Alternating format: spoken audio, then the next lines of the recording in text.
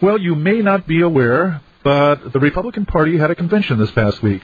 I know that may come as a surprise to you, but it really did happen, and you probably should have paid more attention to it because you helped pay for it. Just as with the Democratic Convention, you and other Americans plowed $14 million into this infomercial, this extravaganza, this gala, this fete, whatever it is, where a bunch of people got up on the platform and told us what a wonderful man George W. Bush is and how unsafe we would be today if it weren't for George W. Bush, and how evil and dirty and slimy are those Democrats who oppose George W. Bush. Well, I'm not a masochist, so I didn't watch the Republican convention. I didn't tune in one evening. But one evening late, when I had finished work and I was sitting having a sandwich in the living room watching television and just surfing around looking for something, I happened onto a news channel called Fox TV News. And there was Greta Van Susteren giving a wrap-up for that evening's Republican convention activities. That was Tuesday evening. And there were a number of interesting things that I saw. One was that Rush Limbaugh was on the telephone being interviewed by Greta Van Susteren. Rush Limbaugh, that giant, well, I won't say the word, the fellow who is a cheerleader for the Republican Party. And during the course of the interview, I heard him say to Greta Van Susteren, in defense of all that George Bush has done, he made the statement, America was minding its own business before 9/11. America was minding its own business before 9/11. Now, that really is an amazing assertion. I guess Rush Limbaugh is not aware of the CIA's overthrowing of the Iranian government in 1953, which installed the brutal Shah, who was so oppressive and disturbed the Iranians so much that when they got rid of him in the late 70s, they took over the American embassy in 1979 and took hostage all the employees of the embassy in order to get back at America for what it had done in overthrowing the only democratic government in the Arab world. And in fact, the only democratic government to this day in the Arab world. And when George Bush talks about bringing democracy to the Middle East, maybe he should notice that it was America that withdrew the only democracy that existed in the Middle East. But getting back to Rush Limbaugh, is he oblivious to American interference in Nicaragua, El Salvador, Haiti, the Dominican Republic? Is he unaware that we have troops in Colombia and that we have planes there that are shooting down people who are suspected to be drug dealers and don't always turn out to be drug dealers? Is Rush Limbaugh unaware of the troops that have been stationed in Mecca, in the Saudi Arabian peninsula there since 1991? Is he aware of all the support that has been given to Israel? Is he aware of all the money that's being given and has been given to brutal dictators in Pakistan and other countries? Is he aware of the fact that 140 governments in the world are getting money from the United States, many of them oppressive regimes? Did he sleep through the intervention in Somalia, or the bombing of Serbia, or the kidnapping of Manuel Noriega from Panama, brought up to Florida, tried on charges, and put in an American prison? Does he not know about the aiding of Suharto's slaughter of tens of thousands of Indonesians and Timorese back in the 70s? Does he not even know about the support given to Saddam Hussein in his war against Iran in the 1980s? Does he not even know about the war against Saddam Hussein in 1991? Does he not know anything about what's going on in the world? Is he unaware that the U.S. military has 720 bases in over 100 countries around the world? Oh, my. I don't know how anyone could say that America was minding its own business before 9/11. Well, I know you were minding your own business, and I like to think I was minding my own business. But the American government was not minding its own business. And the interesting thing about all this is that Rush Limbaugh is the source by which millions of American conservatives apparently get their information. And now a lot of them will go off and tell their spouses and their friends and their business associates, you know, America was minding its own business before 9/11, and those people who came over here and struck at the United States had no reason whatsoever except because they didn't like our freedom, our democracy, and our prosperity. As Charlie Reese said a month or two ago, that's the most stupid explanation of 9/11 that is imaginable. And the stupid explanation of the suicide bombers that are acting up in Iraq these days. As Charlie said, can you imagine? Somebody suddenly stands up and says, you know, I hate freedom. I just absolutely hate freedom, and so I'm going to go blow myself up. No, I don't think so. But this is how people want to frame the argument. They want to believe that American foreign policy is not on the table.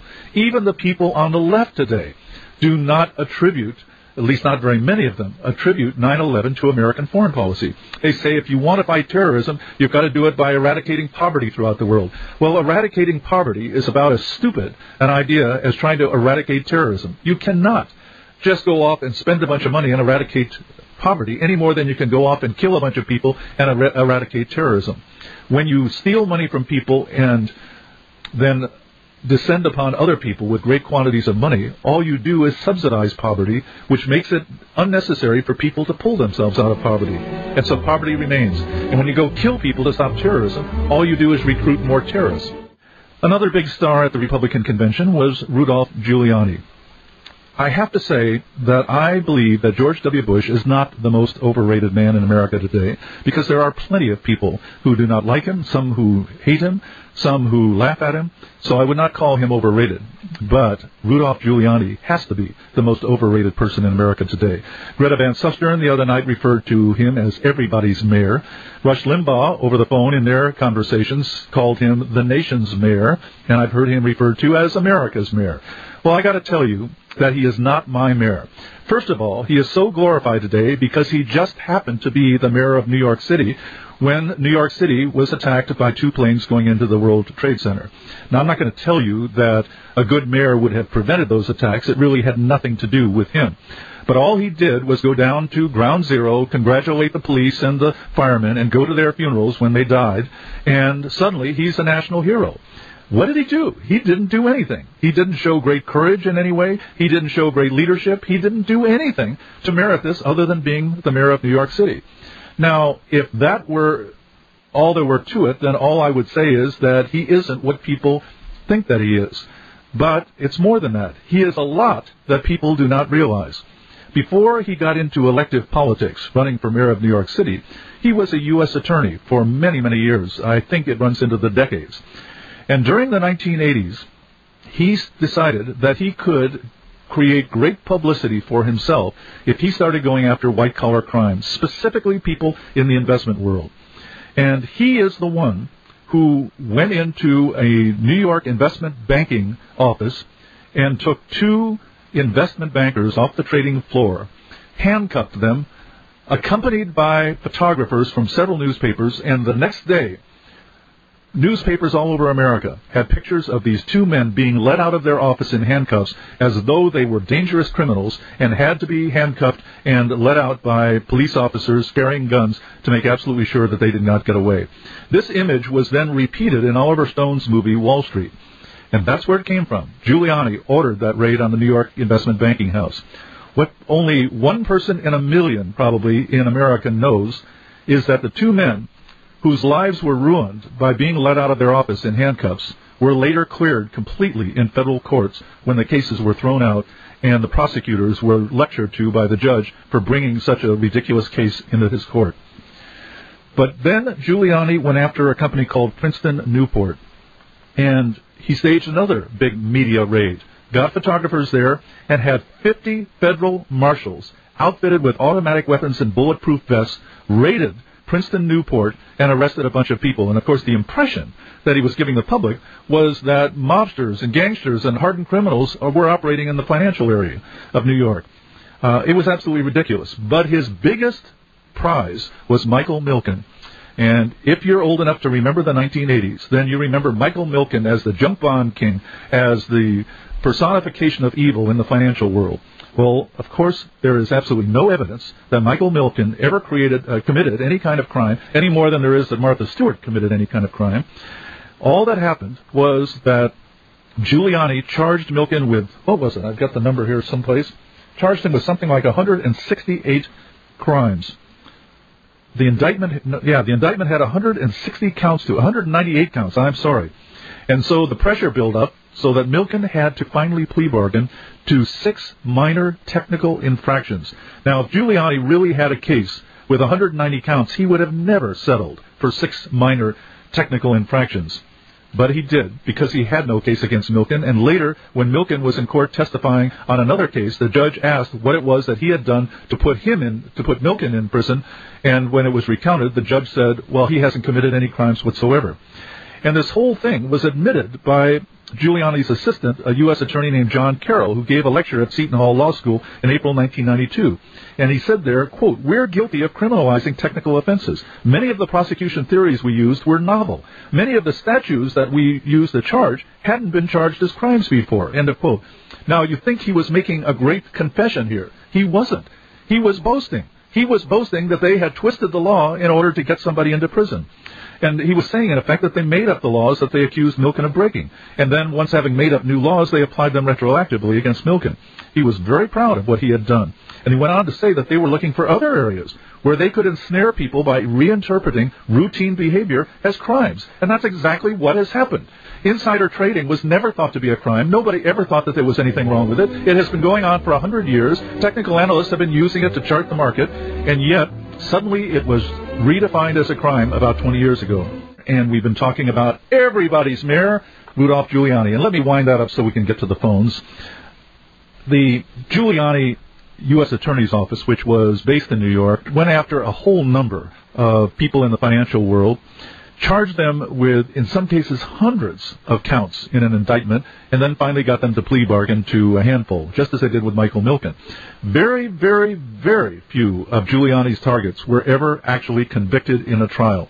But he just made it simply so difficult for them that they felt they had no choice but to plea bargain. Giuliani himself bragged that what he would do is to get the media to paint the target of his investigation so black that the person felt that he had no chance to get a fair trial because everybody on the jury would have heard about him by reading the New York Times or whatever.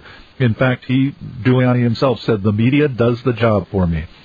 So this is the man who is considered everybody's mayor, who walked into a situation on 9/11 where he could be considered a great hero in this country. And I remember one night watching David Letterman interview Rudy Giuliani, and Letterman was just falling all over Giuliani. And the subject came up about the funerals of the police and firemen who were killed in the process of trying to clean up the rubble there at Ground Zero. And Giuliani mentioned that he had been to the funeral of every one of them, everyone who had died there. And Letterman said, "Well, that says it all for me." And then said, "Is there any way we can get around the two-term limitation that exists on the mayor's office in New York? In other words, is there any way we can break the law so that we can get you to be mayor for another 4 years?" Well, fortunately, nothing was done about it. But I can almost guarantee that Giuliani will be one of the prime candidates for the Republican nomination in 2008, whether or not Bush wins this time. Because, of course, if Bush wins, supposedly he can't run again in 2008, although who knows what kind of a legal system we will be under at that point. But presumably, Bush won't be able to run again. And if Bush loses, then they'll be looking for somebody new in 2008. And Giuliani is bound to be right up there center stage. Meanwhile, he's getting, I understand, $100,000 a pop to go out and speak to people and tell them about leadership. Explain to them about leadership. All right, well, while you're explaining about leadership, Mr. Mayor, tell them how you blackjacked people into prison during the 1980s. All right, enough of this ranting and raving. Let's get to something more sedate. Let's talk with Ken in South Carolina. Good evening, Ken. Good evening, Mr. Brown. This is an honor. I have to tell you, you kind of ruined my life. About 4 years ago, I was... Well, I'm good at that. Go ahead. I tell you, I was this complacent, apathetic kind of guy. I hadn't voted in years. I was flipping around the channels one day with watching TV with my wife, trying to find ESPN, and I saw you on C-SPAN on your little interview there when you were running for president, and I said, "Who is this guy?" And I was listening to what you're saying. I said, "I've never heard anything like this. You changed my life. I've read all your books. You introduced me to Richard Mayberry. You mentioned his name in one article. Now I subscribe to his newsletter, and it's almost like I've gone from being this apathetic, who cares, nothing I can do about it, to actually caring about what's going on in this country. And I want to thank you for that. It's become a really important part of my life. I write letters to the editor. I call the radio stations, and I think everyone thinks I'm a little bit crazy because I'm about the only person that they hear from that says, "Hey, small government is something that's good." Well, I thank you for your kind words. My first question is, are you still married? I sure am. In fact, we just had our third child 2 weeks ago.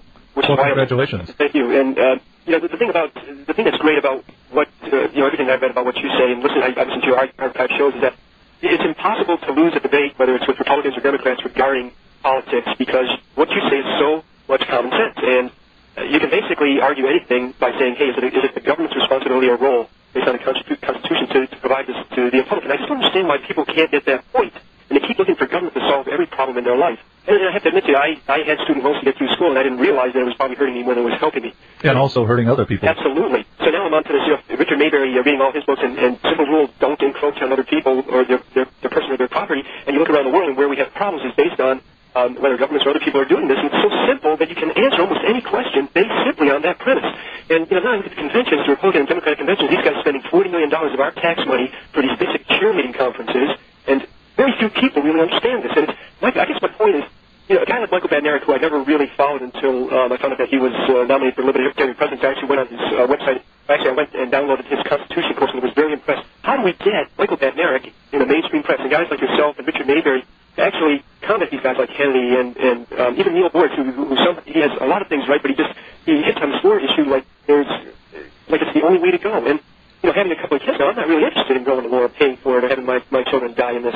Well, according to George Bush, we're still going to be at war against terrorism when your children are of draft age. Oh, absolutely. And I guess there's so few people who really understand that. Maybe it's a few 100,000 people in this country that understand it, but you almost have to just prepare for that and say, hey, I'll make a little noise, but I'm not prepared for that. What am I going to do to protect my family and my children? And the fact that we're $7 trillion in debt and $1 trillion a year deficits, which it's going to wind up being. Well, let me make a few comments. First of all, you're a very articulate fellow, so I think you're going to do very well. And secondly, we all thank you for what you're doing in writing letters to the editor and calling into talk shows. And when you run up against this kind of a brick wall, there are three things that you might keep in mind. Number one, government is force.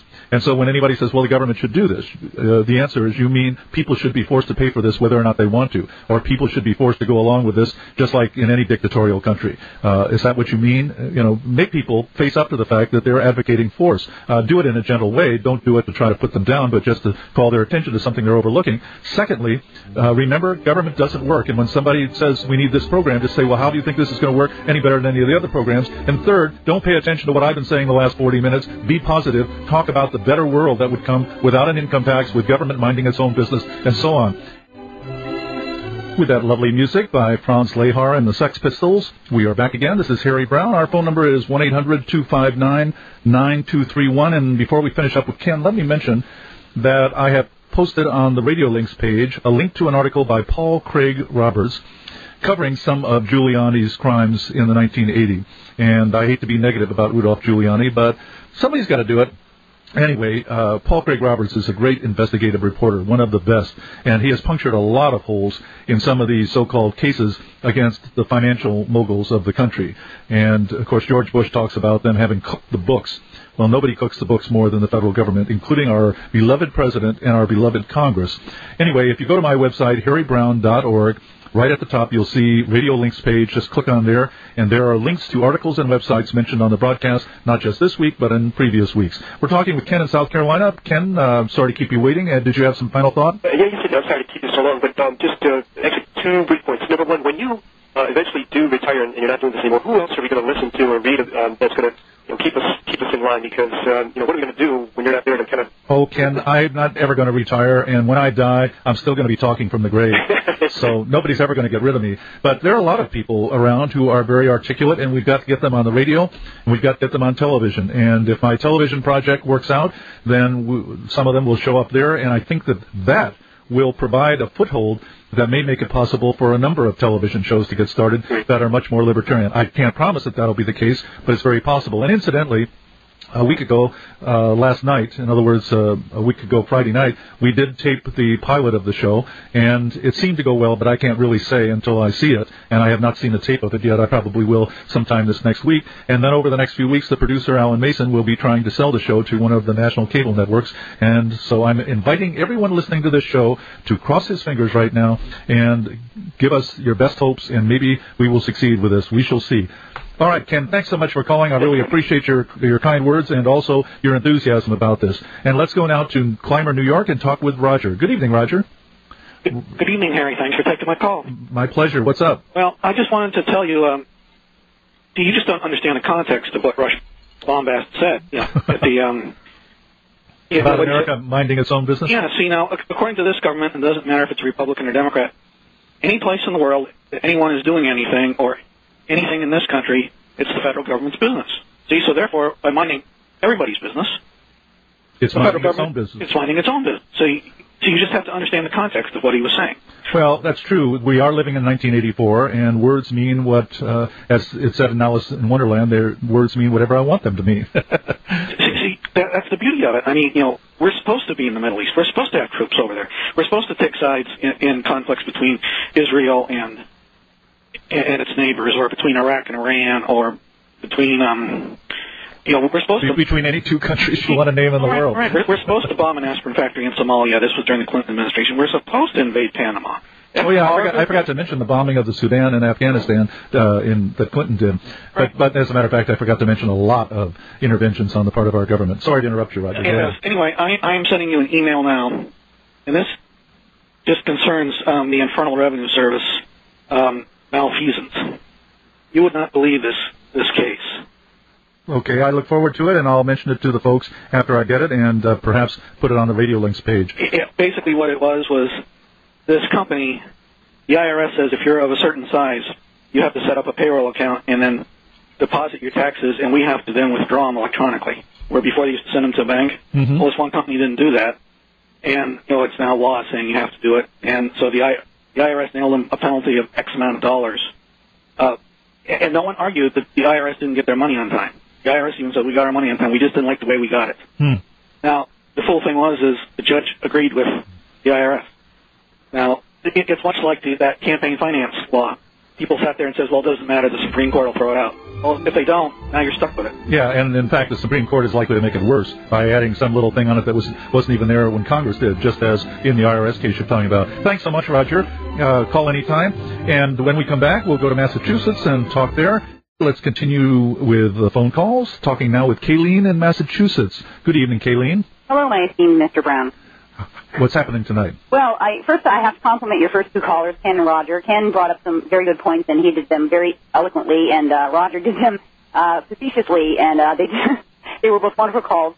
I had a whole list of things I wanted to talk about, but listening to your monologue at the beginning, talking about inside trading, it reminded me of an article that I read in Reason magazine. I'm sure you've heard of it. Of course. About doctors being sent to prison for prescribing pain medications, in particular OxyContin. For murder. Up to 8 years in prison for murder because they prescribed OxyContin to chronic pain patients, and the patients happened to overdose on them either accidentally or purposely. And these doctors have been dragged from their homes in handcuffs or dragged from their offices in handcuffs and sent to prison because they prescribed a pain medication that their patients badly needed. And the whole hullabaloo was caused by, illegal street drug dealers, which shouldn't happen anyway, as we all know. Well, I'm not sure I understand. Was the Oxydon, is that an illegal substance? No, OxyContin is a time-release painkiller. It is approved. It's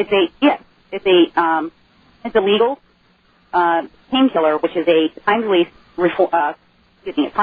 form of oxycodone. I see. And it's just that the patients took too much of it, even though the doctor had prescribed a particular dosage that they didn't follow. Exactly. And so the doctors there have been doctors who've been dragged from their homes or dragged from their offices in handcuffs by the DEA for prescribing these medications because the patient would either accidentally or purposely overdose on them. And we're talking about cancer patients or any other kind of patients who are in chronic pain and needed this medication. And the whole thing about the insider trading thing and people being dragged in handcuffs with insider trading brought that to mind. Sure. What we have here is a situation where the power exists, and so the prosecutors use that power in order to elevate their own careers by making new law, by going after people that had never been charged before with similar crimes. But these people are just making it up as they go along. But the problem is not the people, it's the power. We must never give that power to people to be able to do those things. That music means we have to break for the news now. Thank you, Kayleen. Always glad to hear from you. This is Harry Brown.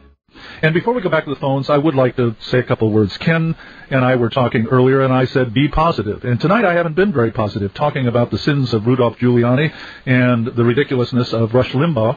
But let's just turn those things around for a moment. What would happen if America minded its own business? Number one, we would not be targeted by terrorists. Number two, your children would not fight and die in foreign wars. Number three, your children would not even be stationed in desert countries and other places. Now, I realize that sometimes when people are in the Army, they want to be stationed in places like Germany or other countries that they might not otherwise see, but I don't think they really want to be stationed in the Sudan or in Iraq or Afghanistan or places like that.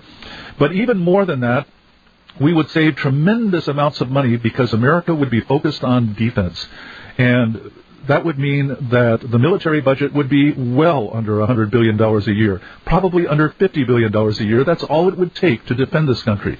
The reason we are spending $500 billion on the military every single year is in order to be the world's greatest all-time national offense that can make mincemeat of any country in the world, that can pulverize any country into submission, into oblivion, in fact. And that simply is not necessary to defend this country. $50 billion spent on defense, and we would be many times safer than we are now spending $500 billion on offense.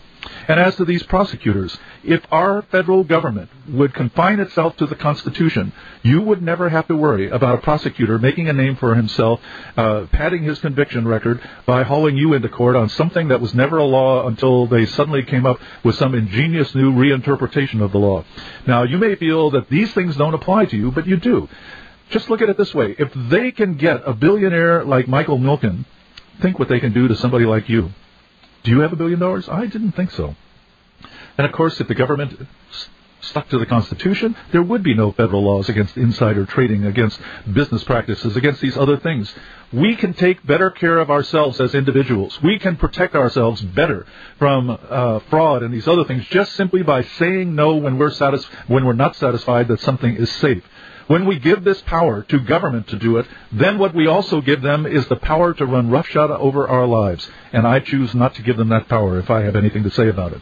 And, of course, if the government sticks to the Constitution, it means we don't need an income tax. It means you don't plunge 15% of your income into Social Security, a bankrupt, fraudulent retirement scheme. And perhaps most of all, for a better world, if we could just get government out of schooling. And I don't mean just the federal government, but all government out of schooling. So that there are no outrageous property taxes, which come to, in most states, $6,000, $7,000, $8,000, $10,000 per family. And instead, spend that money as you choose in getting an education for your children, probably for no more than $2,000 or $2,500 a child. And, of course, a far, far, far better education than they're getting now. And an education that doesn't require them to unlearn a great number of things about government and citizenship and the United Nations and being a world citizen or what it means to be an American citizen after they get out of school. Instead, they will learn how to think, learn how to be a good person and get out in the world and make a living for themselves that is perhaps going to be far greater because they have a far greater than it would be now because they have a more realistic view of what the world is. They have a more realistic view of how the market works. They have a more realistic view of what you have to do to get people to give you money. And that they do not learn in government schools. What they learn in government schools is what you would expect, how great the government is, and how much the government takes care of us. So there is a better world available to us. And we must think positively and we must talk positively to people. Yes, we rant and rave sometimes, or at least I do. I don't know about you. But the fact of the matter is that the best approach that we have to other people is to talk to them about how much better the world could be, how much better America could be, how much better your community could be, how much better society could be.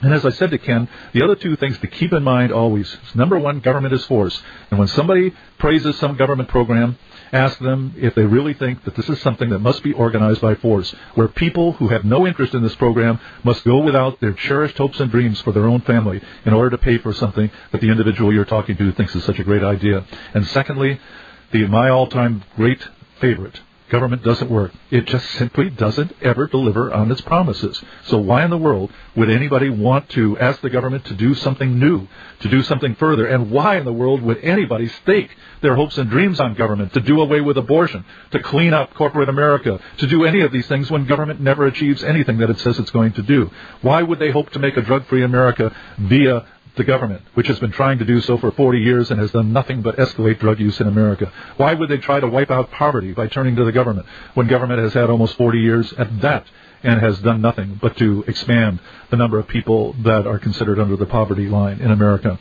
Why in the world would anybody turn to government when government has such a sorry record? And on the other hand, what a wonderful record liberty has in bringing the blessings of prosperity, the blessings of freedom, the blessings of civility, the blessings of harmony. Whether you're talking about race relations, whether you're talking about generational relations, whether you're talking about making a living, whether you're talking about reducing crime, it is the blessings of liberty that make it possible. And we want to expand those blessings to everyone and every group in America. But let me quickly take some emails. Jerry was kind enough to let me know by email that OxyContin, that Kayleen mentioned, OxyContin is a Schedule II equivalent of heroin. And he says Schedule II is basically one step away from being completely illegal. But it is legal under a doctor's supervision, I presume. And Jerry says it's highly regulated by the federal government. It's what Rush Limbaugh got caught buying illegally. Jerry also says, I missed the first 15 minutes of your show. Did you get a chance to talk about Zell Miller? Oh, gosh. Don't get me started on Zell Miller. I didn't see him, but watching The Daily Show, they had a really good time making fun of Zell Miller. And his speech was just off the wall.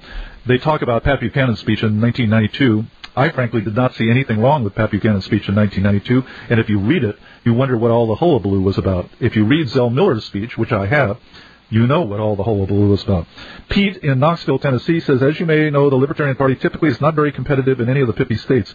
It's become clear that the various state Libertarian parties, for the most part, simply do not have any intent to be competitive in the political scenario. What can be done to inspire or invoke the state and local Libertarian parties to become more competitive? Pete, I think you have it all wrong. They are all trying to be more competitive, but the odds, the game is stacked against them.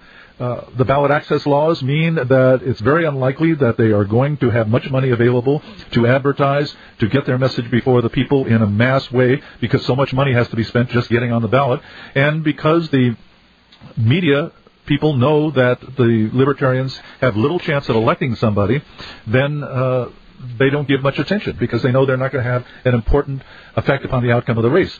The amazing thing is that there are, I don't know what the current figure is now, but something like 700 or 800 Libertarians in office around the country in local offices.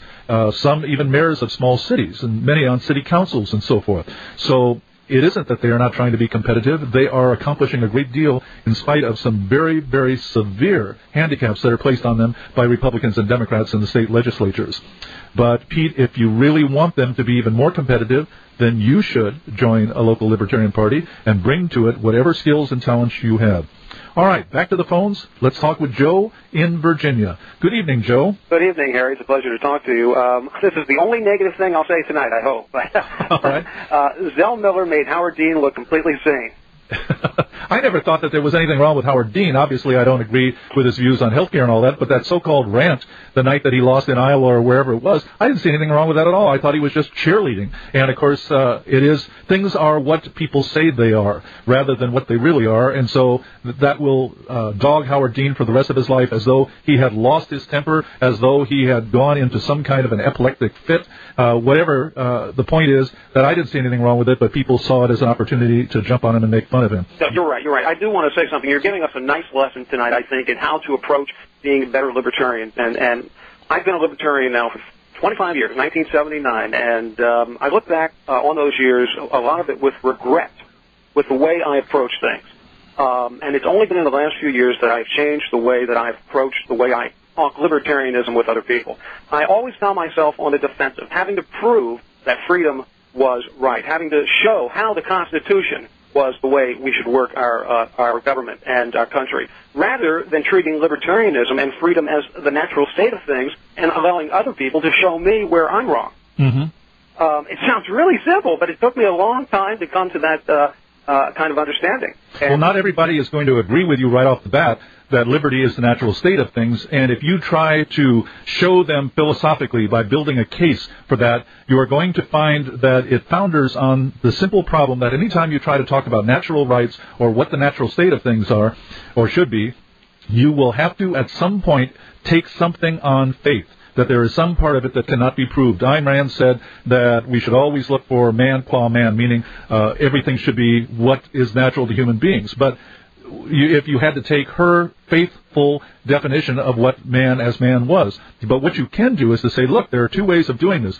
We either do it through liberty or we do it through government. Now, everything that we enjoy in life, the house we live in, the cars that we drive, the VCRs that we use, the television we watch, all of these things were created through liberty, through people freely, voluntarily interacting with each other. Everything that's difficult today, our bad education system, our bad healthcare system, the wars that are fought, the problems, the federal debt, all of these things have been created through government. Now, would you prove to me why this government program that you think is so great or that you want to see passed is going to be an exception to the rule whereby liberty produces good things and government produces bad things? And with that, I'm with you. True. And another thing is I found in discussing these issues with people is if we come to common understanding of certain points, where is force valid? I think a lot of people who you would not think would agree with you will actually agree that force is valid almost nowhere yes. in Good everyday point. life. You know, you don't go into you don't go to your landlord and point a gun at him and say the rent this month is $225. However, what stops you from going down to City Hall and saying we should have a rent control act that says rent is $275? Same thing. People will agree if you put things in that perspective, I think. Very, very good point, Joe, and I think you're really on the right track. Thanks so much for calling and giving us your wisdom. Well, let's go right back to the phones and talk with Jonathan in that great cultural center of America known as Washington, D.C. Good evening, Jonathan. Hey, Harry, what's up? Not too much. Are you soaking up a lot of culture and wisdom there from all the people around you? There's always a lot of culture in D.C. as long as you can block the politicians out of it. But I agree with your approach with selling libertarianism, although I think you gave Ayn Rand kind of short shrift in that last segment there. Well, I have a great deal of respect for Ayn Rand, and I probably should have made that point clear. It's just that I believe that any time you try to deal with rights, you have to realize that you are dealing with faith at some point, because you have to have a self-evident premise from which to start an argument on behalf of a right to something, whatever it is, whether it's liberty or to a job or whatever your particular point of view is. And there's no getting around that. There is nothing that is self-evident to everybody. Okay, I will say that I disagree with you there. I don't know how knowledgeable you are about her philosophy, but her philosophy is based on certain axioms that are undeniable, and I don't think that anything she said is you have to take on faith. Well, no, wait a second, Jonathan. They are undeniable to you, and they may even be acceptable to me, but they are not so self-evident to everybody in the world, and you have to you can only use these axioms with somebody who agrees that they really are axioms, that they are self-evident truths. Well, I don't want to get into an argument about objectivism. I will say that it was based on her view of man as a thinking being, which is what objectively differentiates a human being from every other animal. And although, like I said, I don't think discussing objectivist philosophy or anything like that is the best way to convince anyone of freedom, because it just takes too much logical integration, and most people aren't willing to put forth that kind of effort. But anyway, I wanted to say amen to your comments in your opening segment about Rudy Giuliani. Sometimes being a libertarian, I feel like I'm in some kind of a bizarro world where people, things that are so obvious. Just you and Jerry Seinfeld all along. Things that are so obvious to me, other people are just not seeing at all. And Rudy Giuliani is a perfect example. I grew up on Long Island, a suburb of New York City, and I always thought that Rudy Giuliani was one of the most self-important, grandstanding, publicity-seeking politicians that I knew of. And the events since 9/11 have just confirmed everything I already thought. And yet all these other people from when I go back home are talking about how Rudy Giuliani is such a hero for doing what anyone who would have, if they were mayor of New York City, would have done. It's just so irritating to me. And now he's getting, like as you said in your opening segment, enormous speaking fees for talking about leadership. Yeah. And it's just I can't bear it, and that's a good reason why I didn't tune in for any of the Republican convention or any of the Democratic convention, because, like you said, it's just masochistic. But that's all I really wanted to say. Well, I appreciate that very much, and you heard it yourself, folks, firsthand from somebody from New York City. Thanks so much, Jonathan. All right, let's talk now with Matthew in Massachusetts. Good evening, Matthew. Hey, Mr. Brown, how you doing? Just fine. What's up? I've got all kinds of great positive libertarian things to tell you about. For example? Yes. Just recently joined two libertarian things. That one is called Libertarian Meetups, and I was thinking you should put them on a radio link on your site. The Libertarian Party Meetup. I'm not sure what the link is for you. I can email it to you. Is it like a dating exchange? No, it's not a dating exchange, but it's where just groups of libertarians meet. They meet in real life, and they get together online to meet in real life. So it's like a bulletin board that tells you where and when. Exactly, and actually I went to one of these and had a great time. Is it a local Massachusetts thing or nationwide? It's nationwide. Oh, that's interesting. Well, send me the link when you find it. I will. And I went to this. It was just a lot of fun getting together, getting energized, meeting with local libertarians and discussing things and how we're going to support Michael Bodnarek and doing all kinds. And I got to push your show there. So oh, good. Yeah, and your website and. A woman that came by was surprised that you weren't running for president. The perennial candidate. Right. Well, who is this? Why isn't Mr. Brown isn't running for president this year? Oh, yeah. He's got to have a life of his own sometime, But the second thing was that I signed up for the Free State Project, which is, I'm not sure if you're aware of. Sure. I'm sure you're aware of it, and I've made a proclamation that me and Galen are going to move to New Hampshire within the next 2 years. Oh, you are? You're going to go across the state line? Yes, I'm going to go to a place where there's actual liberty. Will this affect your work? Well, what I'm going to be doing is I'm going to be looking for work out there, but we're hopefully going to move someplace that's closer to. New Hampshire is quite close to Boston. It's approximately 40 to 45-minute drive, and there's a train that you can take. And people commute to Boston, I know, from New Hampshire. Exactly. So it's not going to affect us too much because Galen also works in Boston. But it's a great opportunity to make a state that's considered to be the freest state in the union to be even more libertarian, and to work that way. And plus, we just love New Hampshire. If you go there, you really feel the quantitative, liberty. It's very noticeable difference. It's like walking from fog into light. It's a very, very nice experience. Well, that's good. Yeah, and so it's two great things two libertarian things that are going on that I think everyone should know about is, Free State Project and libertarian meetups so you can get together with other libertarians in your area. I'll send you both those links. Good. I'm glad to hear about it, yeah. And I wish you the best of everything, and I hope it does not create too much of an inconvenience in your life. No, not at all. And so there's some great positive libertarian things there for you. Good. Thanks so much, Matthew. I appreciate hearing from you. I have an email from Craig, who says, I'm curious if you have read or have heard of a book called Generations, written by William Strauss and Neil Howe in 1991. If you have, I'd love to hear your thoughts on the show tonight. The premise of the book is that there are 4 types of generations and 4 types of phases within a generational cycle that have transpired almost identically throughout American history since the early 1600s. And I will not read the entire email, but the point of it is that there are certain cycles that apparently a nation, especially this nation, goes through, and that we are now just starting what he calls a crisis era, which began in 2003 and will last until 2005. The height or peak of most anxiety should be around 2013 to 2024. For comparison, past crisis eras have included the American Revolution and the Depression and World War II. I look at a few things and realize that we are in the early stages of some serious changes that will have to be made over the next 10 years. And he cites increase in oil demand with a decrease in oil supply, boomers beginning to retire in 2011, terrorism, war, corrupt government officials, empire, declining dollar. And he says something has to break at some point. Can you comment? Yes, I'll comment. Eek! Well, take 2 aspirin. Well, in fact, better yet, Craig, take a tranquilizer. People for thousands of years have been trying to compartmentalize history into cycles, into repeatable patterns that create a wave that goes through prosperity and then depression, through war and then peace and so forth. And certainly, these things do rotate, but they do not do so on any given schedule. Back in the 1980s, starting in the late 70s, anybody in the investment world heard about the dreaded Kondratiev wave. A Soviet scientist had written a book for his Soviet masters indicating that the United States was headed into a Great Depression in the 1980s because there was a wave, which is the same thing as saying a cycle, pretty much the same thing, and that I believe it was a 70-year cycle that the U.S. had gone through, and it was now ready to go through it. No, I'm sorry, it wasn't 70, it was about 50 years, 55 years, something like that. I have forgotten all about it because it was so inconsequential. But in any event, it was now time for the U.S. to plunge into a terrible depression. And many investment advisors believed this and cautioned their clients to do this, that, or the other thing. Well, of course, the Kondratiev wave is not talked about anymore because none of the things that it predicted came true, just as none of the things that are ever predicted by cycles or waves come true. Anybody can take history and pick out certain things and put it into the thesis and say, see, here's where the good things were and here's where the bad things were. And you do that by ignoring the bad things when you're recounting the good things and ignoring the good things when you're recounting the bad things. Human action does not work on a time schedule because human beings are not electrons or molecules who are the same at all times and are the same one from another.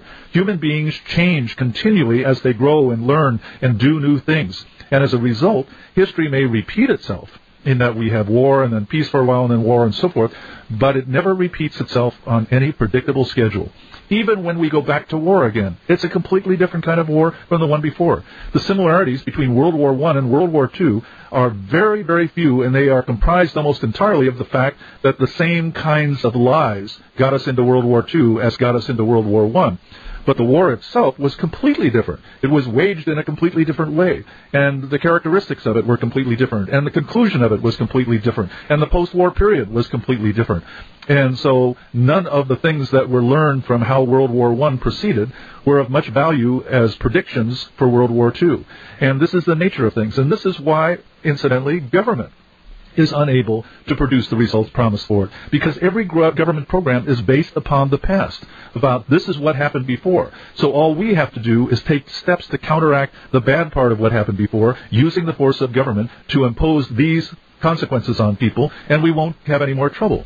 But in the meantime, people are changing their behavior, and the people who are forced to pay for this grand government program find ways of slipping out of paying for it, or the people who are supposed to be regulated by it find ways of slipping around the regulations. And the people who were supposed to benefit from this are multiplied many times over when other people see that there's free money available.